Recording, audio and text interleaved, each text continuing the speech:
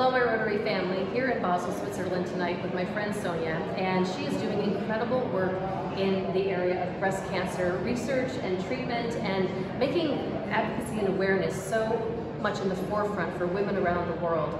As a breast cancer survivor, I can tell you that I am so incredibly proud of the work that you're doing and how you're elevating the eye line for all of us to be thinking about how we can take better care of ourselves and to make sure that we're checking ourselves and treating what can be prevented. It's one of the preventable things that we can do and one of the treatable cancers that we have. So tell me a little bit about what it is that you're doing.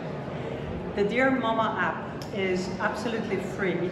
It comes in 11 languages worldwide, and it's for literate and illiterate women, meaning that the app speaks to you, explains to you how you can check yourself on a monthly basis. It reminds you every single month so that you have a closer check if something develops in your breast which is not good.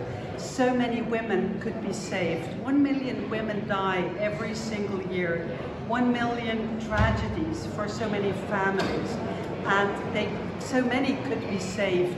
So please download the app, DearMamma.org. It's absolutely free, it comes in 11 languages, and it's also for illiterate women. Thank you very much.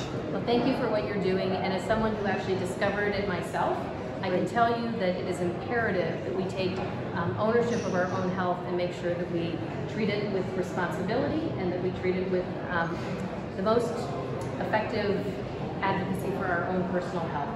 So thank you for what you're doing, and everyone take that message to heart. Go do what you need to do. Check yourself out. Thank you so much.